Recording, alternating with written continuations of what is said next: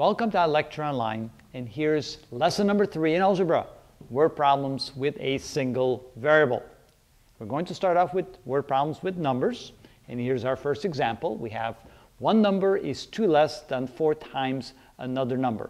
The sum of the two is 33. Find the numbers. So we're dealing with two numbers here. We're going to express them in terms of x. Typically, you let x be the smaller of the two numbers. So we have one number, which is 2 less than 4 times another number. So this other number, this would be the smaller number.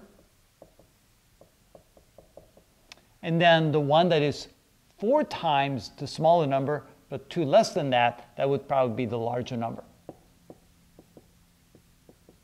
And typically, you're going to let x equal the smaller number. So let x equal the smaller number, and it's always a good idea to write that down, like so. And so then how would we express the larger number? Now the larger number is going to be 2 less than 4 times the smaller number. But if the smaller number is x, then 4 times the smaller number is 4x, and then 2 less than that, we subtract 2 from 4x. So we could say then that 4x minus 2 is equal to the larger number. Smaller down. Ooh, what am I writing here? Smaller number, that's what I want to write. And here, small, and this is the larger number, or larger number. Okay, so again, let x be the smaller number, and the larger number is then professed to be 4 times the smaller number minus 2, right here. Now we can go ahead and use the other information. It says that the sum of the two is 33, which means that the smaller number plus the larger number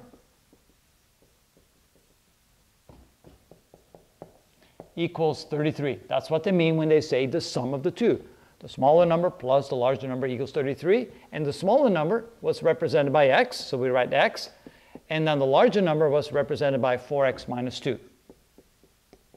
And that should add up to 33, and then all we have to do here is solve for x, and we figure out what the two numbers are.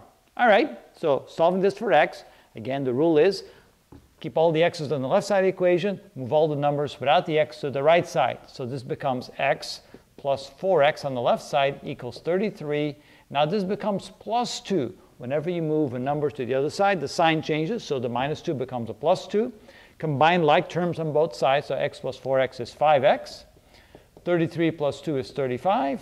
Now we divide both sides of the equation by the numerical coefficient in front of x, so that cancels out, and x equals 35 divided by 5, which is 7.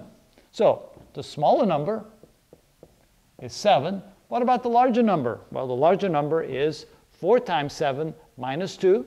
So this is equal to 4 times 7 minus 2, which is 28, minus 2, which is 26. So the larger number is 26, the smaller number is 7. And that's how you do that one. We'll have lots more examples for you, so stay tuned.